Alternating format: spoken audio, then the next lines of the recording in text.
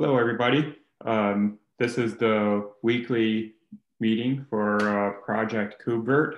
I'm your host, Chris Caligari, and let's begin. Okay, sharing my screen now. I'm glad to see folks filling out the attendees. Oh, we have a couple new people. Feel free to introduce yourself now. Hi, I'm Dominic Collo. I moved internally to in Red Hat, new to the Red Hat part of the KubeVirt project. Welcome, Dominic. And do we have anybody else that would like to say hello? No? Okay. Let's get into...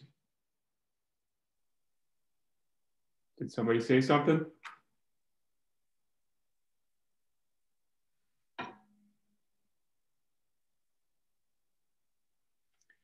Okay, let's get into the agenda then. Daniel has the first bullet point. Hi everyone, just a quick heads up. I hope everyone can hear me, by the way. We are going to rename the default branches to main for the repositories KubeVirt and Project Infra. We're planning to do this on Friday. Before we are starting this, we will of course also give another heads up to the KubeVirt dev mailing list. Just as a heads up that this should happen on this Friday. Sounds good. Thank you for that notice, Daniel. Could you also help us with user guide and KubeVirt.github.io? Yeah, sure. I think you are talking about what John Herr is trying to tackle, right? Yes. I've contacted him and I've written with him and we made, or I explained to him my strategy about how to rename branches.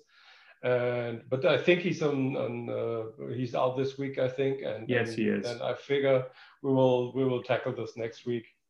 Okay. At some point next week. Great. Appreciate that. Just so you know, KubeVirt.github.io still uses Travis CI as our merge strategy. So I'm working hard to get that switched over to Prow this week. So you should see some pull requests into Project Infra. Yeah, sure. I'll have a look when just ping me on that PR and then I'll have a look at that. Great. Thank you.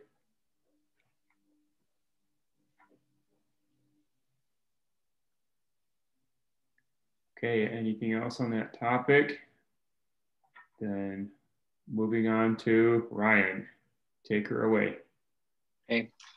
So this is an issue I posted on the mailing list last week, and we even talked about it last Thursday in 6 scale. This issue is kind of interesting. There's if you do want to open it up, Chris, sure, just to give folks a flavor of what's there. There's in releases other than or less than 0.40, there's the Virt handler creates a ton of list API requests, and you don't actually see it until you reach large amounts of scale. I'm still working on exactly what the numbers are because it kind of varies from what I'm seeing per different releases.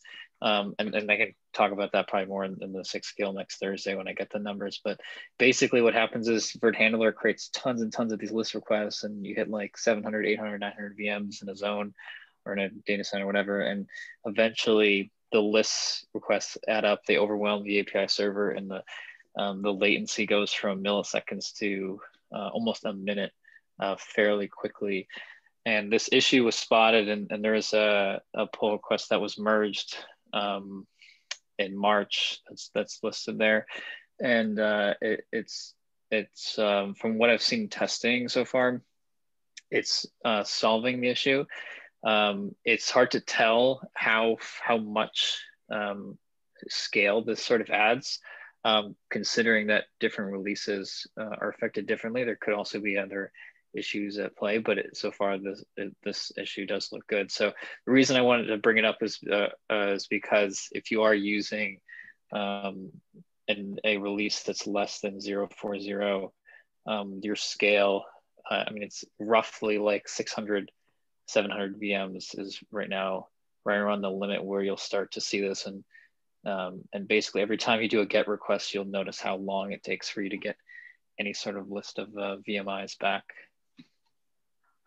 And this was when Prometheus was used, right? So you'd hit this. Yeah. Okay. I think the concerning thing to me is, it's pretty bad that this got introduced, and it's great that it got fixed, and it's great that we know what happened, but we don't have any sort of mechanism to protect us from this in the future.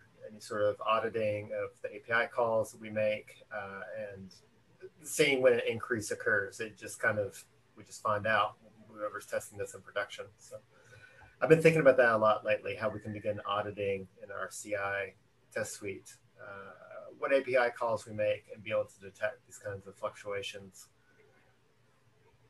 Yeah, absolutely. I think, one thing that I was thinking about with this issue is that it's actually with the sort of the framework that we can kind of think of here that we can test in CI, this would actually be really valuable in that we actually have something that we can reproduce. Like if we were to go back, we should be able to detect this precisely, and figure out like a number of things, like what the latency is, the precise scale, like the tool that we want to come up with that measures this stuff. We can actually use this issue to kind of gauge its success.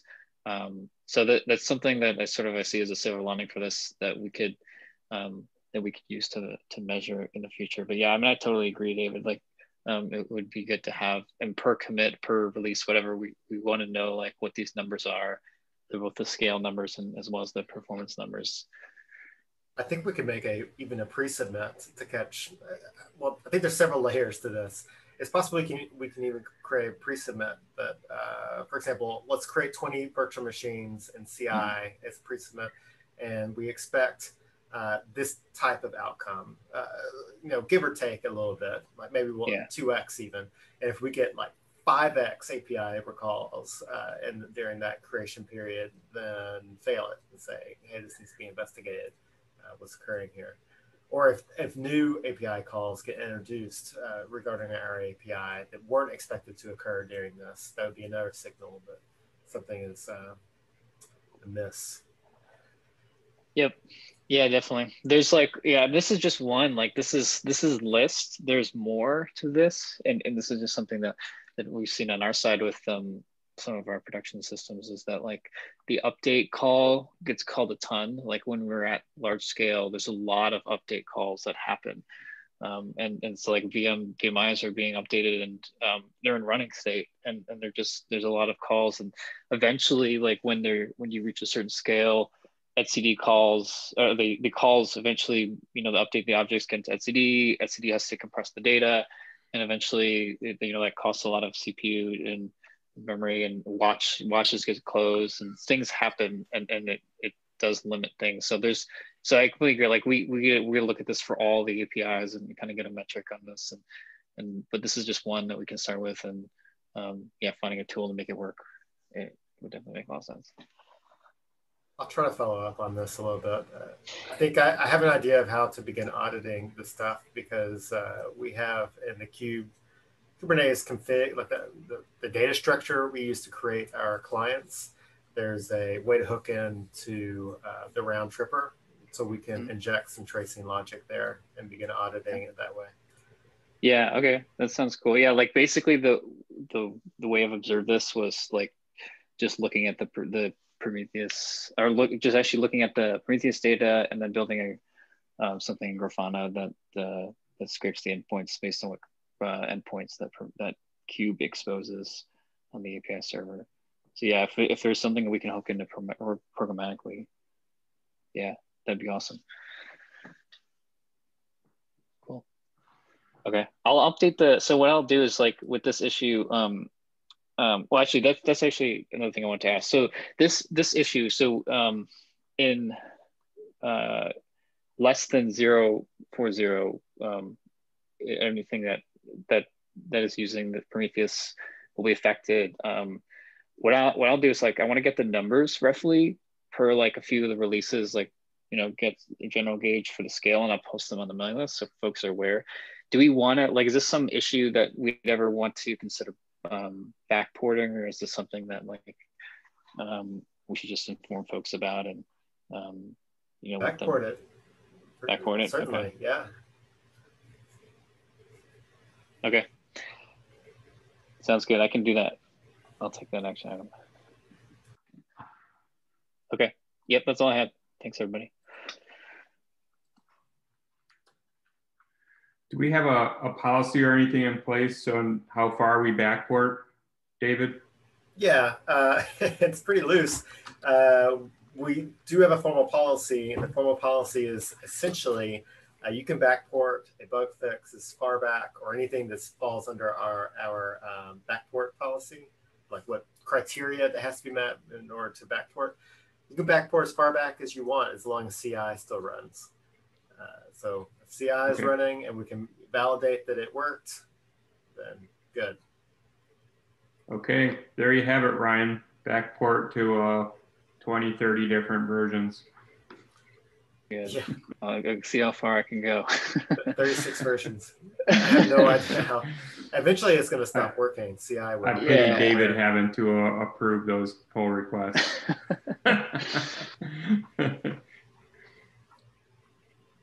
Okay. All right. End of the agenda, unless anybody has something else. We can move on to thoughts on snapshot, create, restore, and upload them to CDI.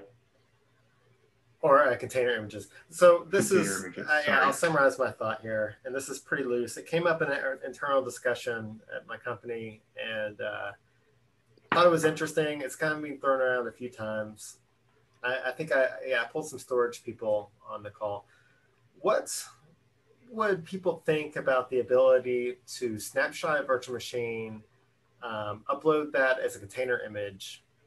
I'm not necessarily talking about a container disk. I'm talking about a container image that contains like the disks as well as the VM spec and any other sort of metadata or whatever associated with that VM, and then be able to restore from that container image. So it's almost like we're using containers, the packaging and delivery of snapshots. What is that a crazy thought? Would anyone find that useful? Or actually, this just came up recently, and I really like this idea. Something that my mind immediately extended this with is, well, if it's in a container, then you can use Scopio and move it around and potentially to an offline cluster. That, and you can begin versioning it. I mean, you naturally get versioning just with container tags and things like that. It's pretty portable once you get into a container image. And it could help with disaster recovery? Possibly. Somebody, I mean, I don't know how, I know that the storage team is looking at Valero. That's kind of like a production standard for a lot of people. So maybe in some cases, people might consider this for disaster recovery. Who knows? So yeah, it definitely seems similar. Whereas, you know, Valero backs up your resources to like an object store, like, you know, S3 or something. This will just use the container registry. Seems like the big kind of theoretical difference. Expanding this idea to a somewhat maybe crazy mind game, if that combined with our PVC auto update, you could use a snapshot as a source for an auto updating source again. Yeah, I see that. You pretty much make like a cycle out of that. So you have a build pipeline that's creating snapshots, uploading them as containers, and then that using them back in. Yeah. That's probably we might have been taking, that might be a step too far for this discussion. But yeah, it makes sense. And David, we have a hook into the virtual machine to quiesce memory. So we're working on that now, implementing, well, so we're implementing currently FS freeze implementation for snapshots. So we'll get the file systems consistent. We haven't started working on like dumping memory yet or including that in snapshots. So we're going to have more synchronization soon. Oh yeah, would it be full machine snapshots, like including memory, David, or did you only think about like the disk snapshot? So I'm talking about snapshots in their entirety. So right now we have offline snapshots. We're working on crash consistent. Maybe they already exist. So we have online snapshots now. They're just not.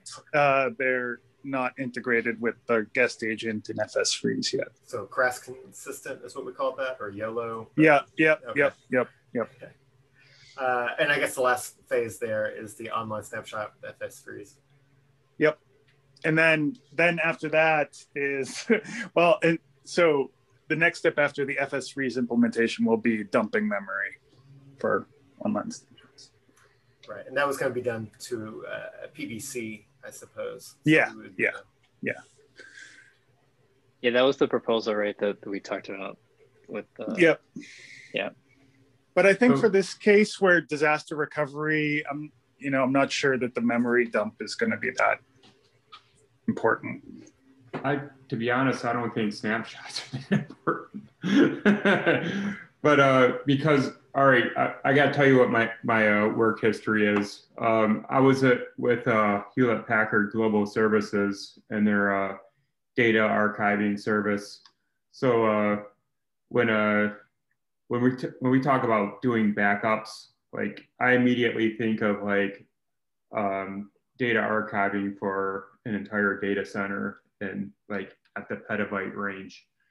So when you get down into the individual virtual machine, like in today's day and age, there's an expectation that you have a solid deployment process, you have a configuration management mechanism of some sort, and then basically you should be able to bring up your app from ground zero within seconds or a few minutes.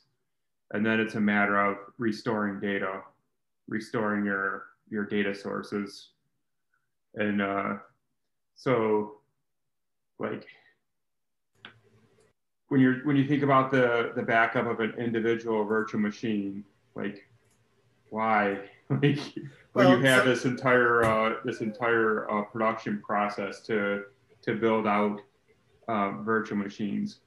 There's more use cases than that. So I see what you're getting at. If you're coming at it from that angle, snapshots may hold less value. But think about the scenario where somebody's building their own, like an AWS, for example. Sometimes people take a AMI, just a standard image off the marketplace. Let's say they take a CentOS 8 image, and they want to build an application inside of that image, and then essentially snapshot that, and then make like 1,000 copies of it. So they want to do the process of injecting their application into this standard image, and so they have it's the golden image process. Kind of, yeah. You can think of it like that. Don't we have that already? Don't we have that capability already from the PVC layer? Not the creation from a running VM. That's more complicated. Okay. And another part on the snapshot thing, you're right, but there is also more and more workloads that are like in-memory workloads. And if you have if you have a disaster and you want to recover, and you have a lot of in-memory workloads, you might want to have memory snapshots because it can take longer to rebuild all that stuff. Mm-hmm. So there. Yeah, I mean, it's the whole. That's the memory PETS pets versus cattle. I mean, there are going to definitely be cases where you have, especially with virtual machines that are special, and but I think for probably what suits your history is like the Valero backup, which is a real enterprise disaster recovery thing that is really works best at backing up your whole namespace or backing up a whole set of machines and restoring a whole big set. So I think this is the more bespoke use case. Yeah, So whenever you talk to an Oracle DBA, they really don't want you backing up the operating system instance. They would rather spend time exporting Oracle data than, they have their installation mechanism, and they don't like to try and bother with restoring of the installation of the binary files. Maybe regardless of what we think about snapshots, they exist, and they're going to continue to be developed on maybe with or without our agreeing that they are the most useful mechanism for different things. So going back to the original thought, if we have snapshots, if we back these things up to container images, are we just inventing something that's clever, or is there value here? That's what I'm trying to determine. Is this something that's worth pursuing, or is it something that would just be, oh, that's neat, nobody would ever use? For me, it depends on if I can use a container image like that to start a virtual machine again, or if I need, if it contains everything to be a container disk that I can use to create a new VM, and then yes. Okay, maybe I should flesh this out a little bit more and take it to the mailing list. So one other real quick thought on that. I've been working with some people who've been using KubeVirt, and for various reasons, they've been rebuilding their clusters a lot. And each time they would sort of get a virtual machine that was running, and then they'd have to rebuild their cluster and, complete wipe, start over. And there's no real way to just simply export a virtual machine or a VM that's been defined inside KubeVirt. So the other thing that would be really interesting, I had actually taken a quick look at the CDI importer to see if there was a way to flip that on its head and use it as an exporter as well. The same type of workflow where instead of doing a virtctl upload image to kind of import something into a PVC, use that same type of concept to spit one back out again. And then, once you had it spit out, then you could obviously use it to re-upload it in, and re-import that same image again in. It's not quite as fancy as what you're talking about as far as using the container images. I think there's a real value there too, but just having the ability to, do a simple export of a virtual machine image, possibly from the Virt control tool, I think would be very powerful or very useful as well. So I think the container image part is just a delivery mechanism. So it's just a place that we all have when we're talking about like Kubernetes deployments to store and retrieve data. If we had an object store that was external to the cluster, that would make sense. It's just something that exists everywhere. That's the only reason why I was considering it. Yeah, I mean, definitely when working with containers, the registry makes a lot of sense. And I think, maybe we should come up with like a standard format for, I do, and this is an idea we've kicked around a bit, is with the Virt control export, but like come up with the standard format for exporting a VM, and then have ways to upload that to different endpoints. And registry seems like a natural first fit. Yeah, I think there is a standard for like exporting. I don't know how much of a standard it really is, but it's like the OVS or OVF ideally, that would be the way to go if we were going to do something that was a full export. That's kind of a standards-based thing. I think that would be the way to look and see whether or not that could be done.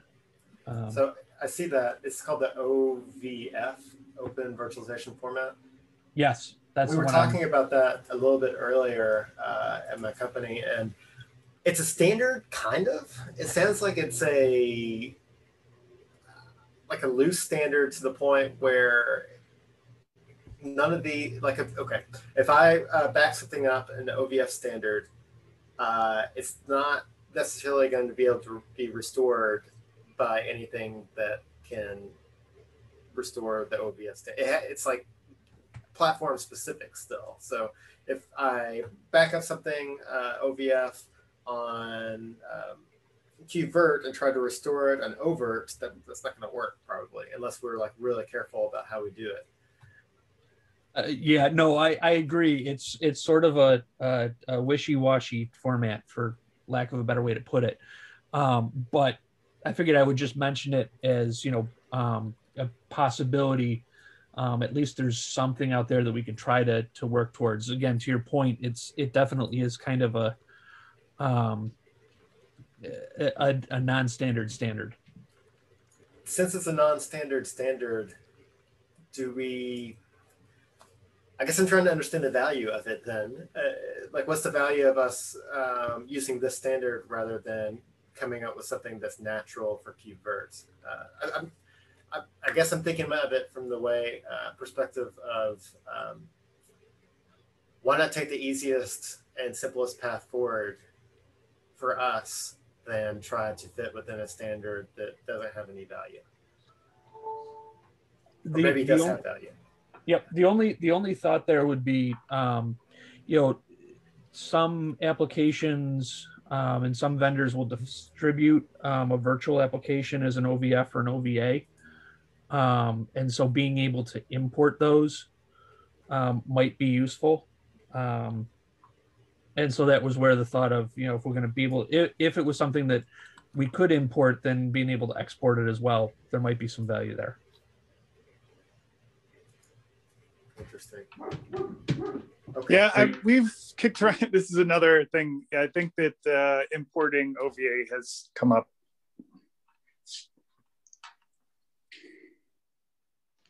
One more thought. I think Stu brought this up in a mail links or something, but this could also play together with the suggestion or idea of exporting or storing virtual machines in the container itself, like the VMI definition. So if you can do a full dump that contains a snapshot and the configuration, and we have this way of loading it all from just one container image, then that would be really packaging a full virtual machine, included everything with this snapshot mechanism. Does that make sense? Yeah, I've heard that there are ways you can, like, in a container, there are labels or annotations or something where we could stuff VM YAML or something very similar. Stuff it as it could just be a file inside the manifest too. Exactly. Yeah. But I have just a question. If we start using container images for a snapshot, so container images, at least on Kubernetes, are not namespaced. So could that be an issue? If you create a snapshot and then it's available to all the user on that node? That's a very good point. It would be namespaced. Yeah, very fair point. Well, it depends on the use case. If it's for security, that would cause all sorts of consternation. If you actually wanted to move namespaces, that'd be pretty convenient. But I imagine what would be on the table would be actually putting the entire manifest of the VM into the container. So for instance, the namespace would be saved there if you were attempting to restore. But you're very correct about this being suddenly globally visible.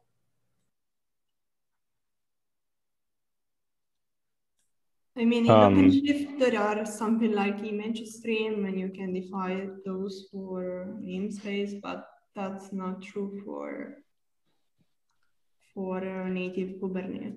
I mean, naked Kubernetes. So, yeah, something to consider. Just do we currently support the encryption of virtual machines, and would the snapshots be encrypted the same way, so they would be at least secure from somebody just saying, "Hey, I used a snapshot that this other person created"?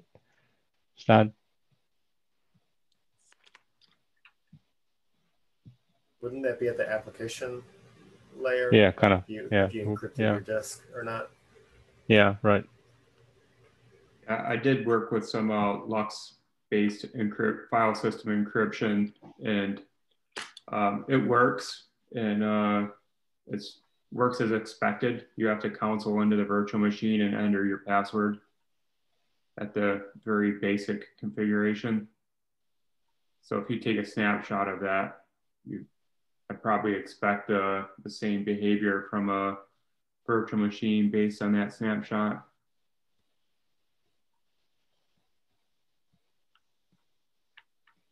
Okay, I'll take this with me for a little bit, and I'll try to write something up a little bit more crisp on the mailing list. I think I'm going to restructure this. Instead of talking about snapshots, talk about import and export of virtual machines to container images, and we'll see where it goes from there. Does anyone else have anything else to add before we? Yeah, one quick note on the globally visible. Like the snapshot would only be visible on the node that it's sent to, or like it's not always globally visible. It's like if you limit your namespace to a certain set of nodes, only people on the same nodes could read the snapshot, I think. So, but it's still, yeah. Okay.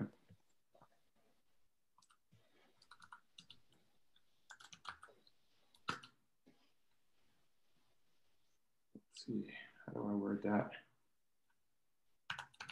Maybe that's kind of abstracted away. If we're talking about uploading to a container registry, then the security of the container registry and what's visible there, like it's the same thing as any other exporting to any other data store of some sort. You have to be aware of where you're exporting something and where it's visible. So I don't know if trying to carry, maybe I'm misunderstanding this, but trying to carry the same visibility of what was visible for this virtual machine in the cluster, like namespace wise, and carrying that into an external data store, I don't know if that's practical. No, that's no, I didn't mean that. Just that visibility is not everybody, just the ones that have access to the registry or the node where it was pulled or pushed. Oh, I see what you're saying again. Okay, yeah. Right, so we'd be caching it. Yeah. Okay. Are you guys happy with the wording to this bullet point here? I would just feel free to update if. I would just replace snapshot with images, but okay. It's pretty nice. Yeah. Good thoughts, everyone. All right. Just another general thought. What does the snapshot include? I mean, couldn't it be too big for a container? Yeah, it depends on the location. I'm trying to remember some registry. There was limits to like how many gigabytes you can throw into a container registry, and I don't know. I feel like that got lifted in a few places. I don't remember all the details there. Does anyone else remember the details and the limits that we had for container images? I don't know about us. I don't know about Quay, but I've pushed more than 100 gigabytes into Google Container Registry, but that's kind of just more expensive, so they don't limit you, I guess. I think that there was a technical limitation on the client side. And I think that that's gone now, because we hit that with our CI, our KubeVirt CI, because we're we're packaging up our CI node images that are used for building our Kubernetes clusters that we run CI and container images. And we actually hit some sort of limit. This is back in like 2017 at around 20 gigabytes, I think. I don't think it exists anymore though, because it kind of magically disappeared at one point. I can't remember the details there. Yeah, at Credit Suisse Bank, we used to have a 20 gig RPM for installing Oracle. It was quite something to see.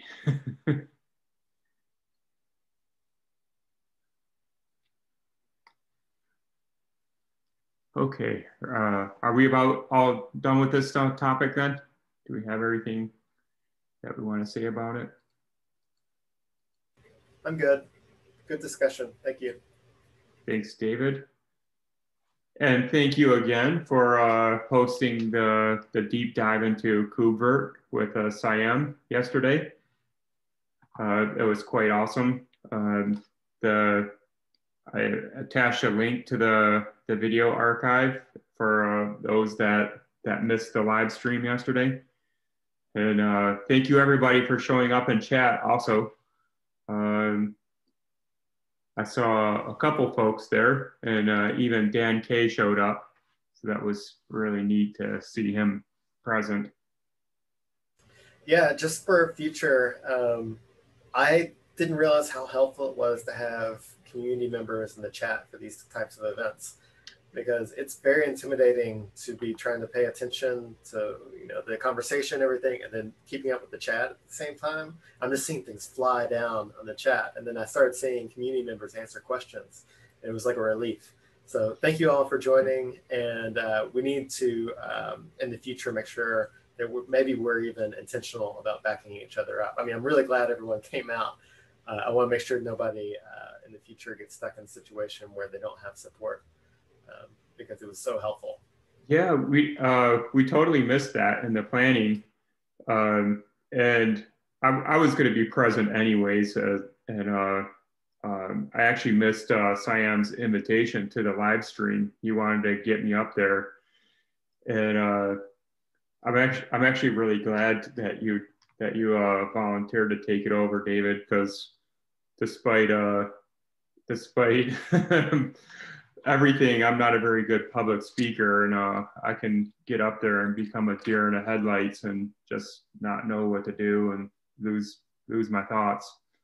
But you got up there, and I was hanging out in chat, and all of a sudden I saw the chat start moving pretty quick with questions, and just jumped right in there. And of course, others were there also and helped out with that. Well, thank you. I appreciate it. I thought it went well. I did too. Can't wait to do the next one. We should have. I'm excited about doing another KubeVirt summit. That worked out so awesome. So Josh and I have been talking about what we want to do for the next summit. Are we thinking that will be an annual thing? So we'll do it once a year? We were talking about doing it more often, but we didn't want to overburden everybody and like dilute the momentum.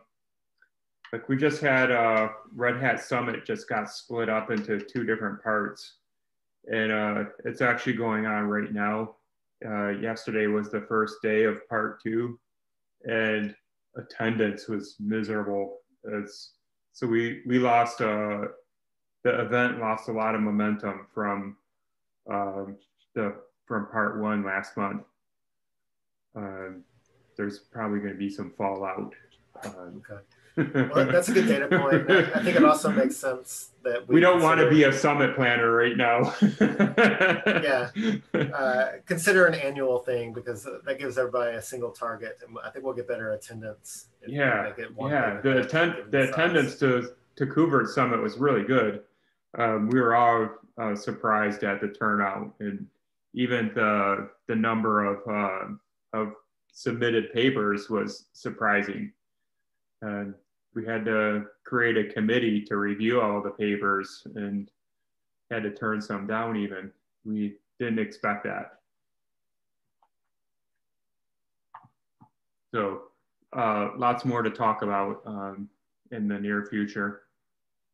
And of course, we have the All Things Open demo being built out right now. And again, if you want to volunteer for that, please let me know. We're building out an internet distributed Kubernetes cluster running KubeVirt on Raspberry Pi. So that's pretty cutting edge for us. I'm passionate about Supercomputing Con, so I'm going to be driving that one. I have a colleague at NASA that is present at this convention, so I want to try and hook him into using KubeVirt. So I do have some intentions there, and it will be the first time I'll ever have swayed his technical decision making in like the 15 years I've known him. And if anybody has any other event suggestions, please let me know. KubeCon NA and KVM forum. We still haven't heard any word back about whether or not our papers have been accepted.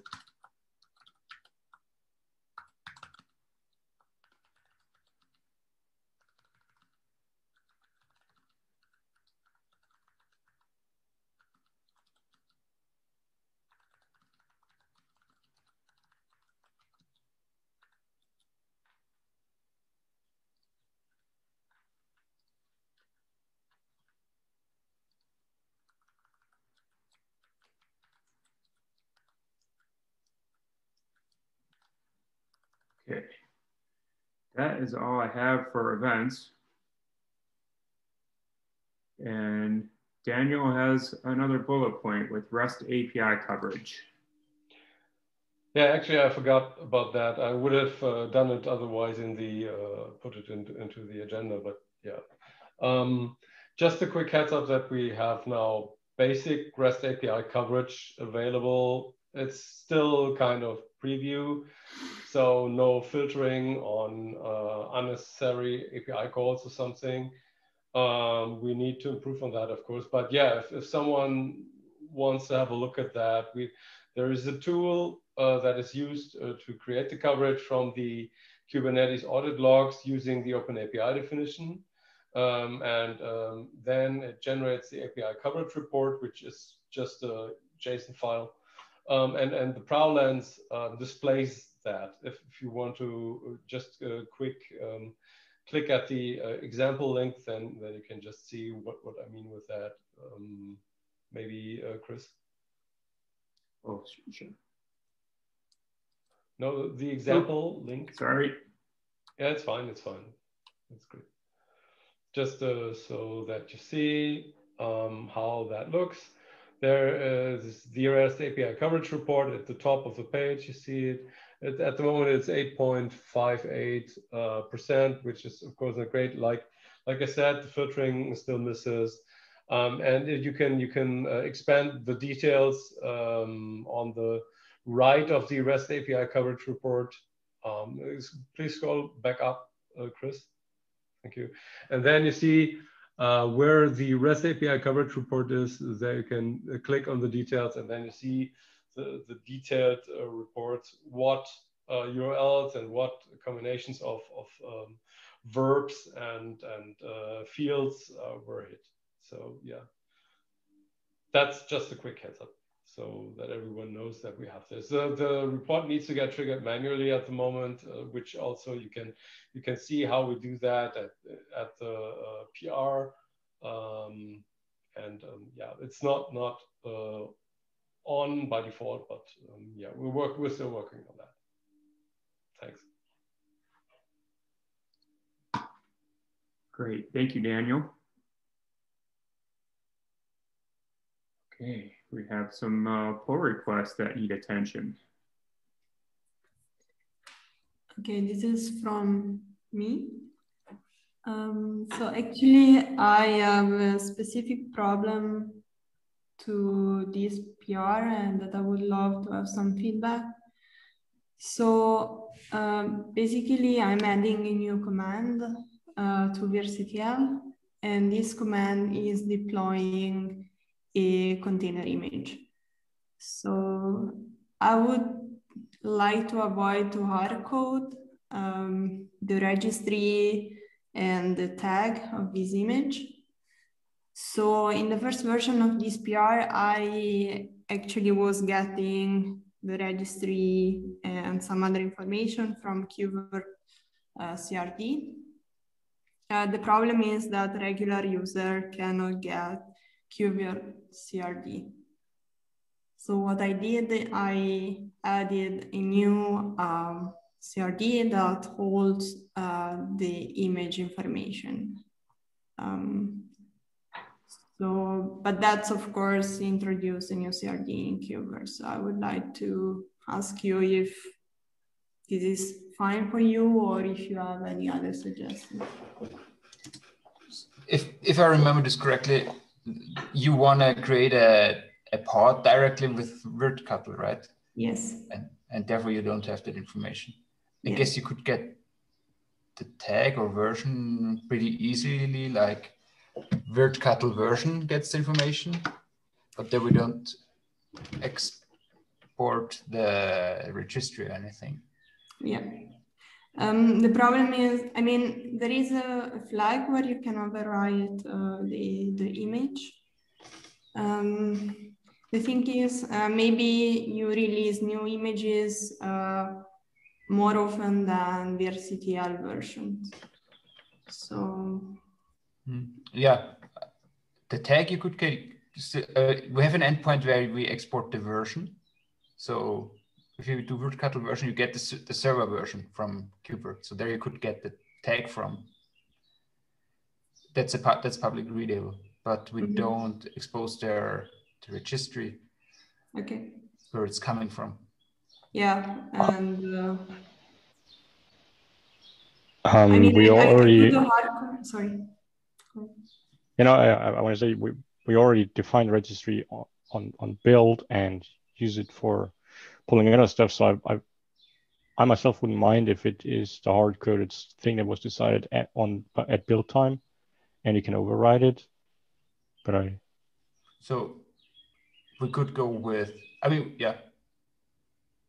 So we could go with full hard coding on compile time, the tag, which we know from the release, and the registry, and you can just override it, right? That's that one possibility, Kevin. Or we could say we just hard code the registry, and the tag would be determined on the VirtCutl version REST endpoint. That would be my favorite, I think. Okay. Yeah, I mean, I can hard code Quay, and that's, I think, the standard registry where we push the images. And then if somebody wants to use a special image, it can always override. So, okay, so you would like to avoid a new CRD? Yeah.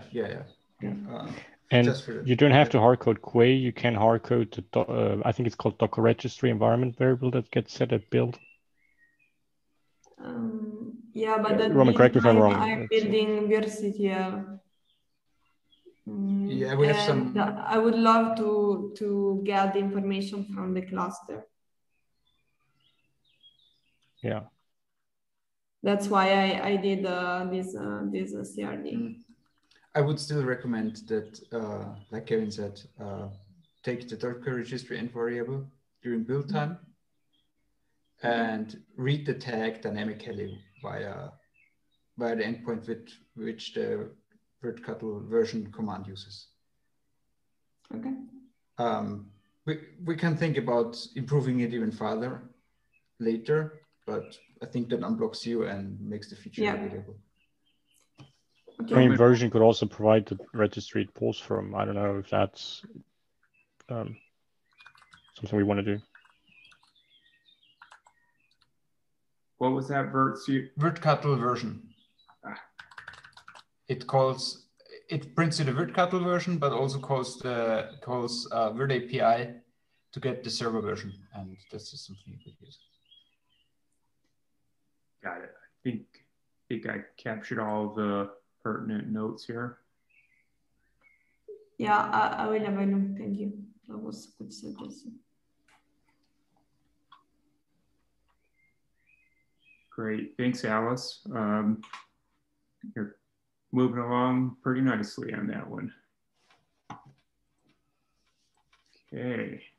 Kevin, for cuddle, SSH. Yeah, me again with SSH. I just want to get more feedback from the community about this discussion we have. I'm building the virtctl SSH command, and up until yesterday, I think, I was wrapping the locally available SSH client and using that for establishing the final SSH connection. And Roman very validly mentioned that we should have a go native SSH command. But I implemented that, and it's very basic right now. Like, it doesn't read your SSH config. It doesn't talk to an agent yet. Right now, it only supports password. I'm adding public key. And my question is, like, what we think should be the default if a user just wants to SSH into VM. Do they want the most basic SSH that just works, or do they want to use their local SSH with their public key, private key agent stuff? I think both are valuable in general. I like what you had in the pull request regarding to the proxy command, so that you can just use basically virtcatl port forward, or I don't know, I didn't check what you changed, where you can use that in your kubeconfig as proxy command, and it, for instance, with a star, and it would send everything correctly through to the right host. For the SSH agent, what I also like about the port forward is that you can use any SSH client then, instead of wrapping one specific one, and it's pretty clear what you're doing. Yeah. Regarding to built-in one, I wouldn't suggest that if Go wouldn't have such a great SSH library. I just see this an opportunity to do it this way, because it's cross-platform, and there's also this SSH config library, which is not from the Go developers, but which... Yeah, I looked at that. It didn't look... maybe I looked at a different one, but it didn't look so fleshed out, or I don't know if I wanted to add the dependency. But I still have the goal of publishing a virtctl image that just contains a binary, so you can use virtctl in your cluster, and then SSH wouldn't work if it wrapped OpenSSH, because that's not there. So yeah, I like that. What I would at least expect from, in the first iteration of the basic client, would be elliptic curve, RSA, and probably not even necessarily the agent. Yeah. But password and the two. Yeah. So I would still go for adding a port forward command. That's what I'm working on right now, and keep the SSH. And right now I have the default on the Go client and a flag called local SSH, I think right now, that does what it does right now on my PR, wrapping existing SSH with port forward proxy command. Yeah, maybe we can iterate a little bit on how you pass in what that you want to use this. Yeah. On the flag, but generally fine by me. Has anybody else have like thoughts on what they would prefer or how they want to use it? I think this looks pretty cool. And I just think back of all those environments that we've all been working in with these massive jump boxes. It would be great to get rid of a box like that. Yeah, something I still have to add to the docs or something that Roman and I talked about in private was like, this is great for getting access to a VM, but if you are in an environment where there's a lot of SSH traffic and it's like your primary traffic to VMs, you might still want a solution that is not this because it still goes over the API server. It's just the traffic you put on there, you put on the control plane, and that's not always what you want. Yeah, true. I think for middle-sized deployment scenarios where you're using Ansible, it's still fine to use the one which you're implementing right now. Yeah. Because they normally just send control commands over SSH, and the actual work is happening differently. Yeah. But if you're making excessive use of SCP or whatever, and have a lot of clients and so on, or if you, and we had these cases too, if you want to separate your automation tool, so your deployment tools from the Kubernetes API, then you need a different solution. Yeah. I think I tested it with 5,000, 10,000 open connections, and there was some impact on the CPU, but it was acceptable. So, but I would still not recommend people to, like, I don't know, use that as the main access to the virtual machine if they. Well, in another couple of years, when we're all on Threadrippers, we won't have a CPU problem. But if you really just use it for that, I would think, yeah. We'll brute force it. If you're just using it for lightweight things like Ansible still, I would consider it. Yeah. I think it's great because what you avoid with that is that you are really exposing an SSH entry point to your cluster at all, which is kind of, so at least not where your workload connections are coming in and going out. You can completely separate basically your control connections from workload connections and don't expose them. I think that's pretty cool. Yeah. Yeah, definitely easier. I had some trouble getting into my virtual machines via SSH when I first started with KubeVirt. So even with the basic functionality, it looks much easier to deal with.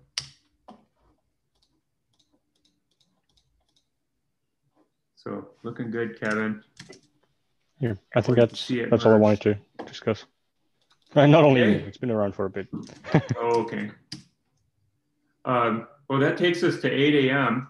and we ran out of time for mailing list review and bug scrub.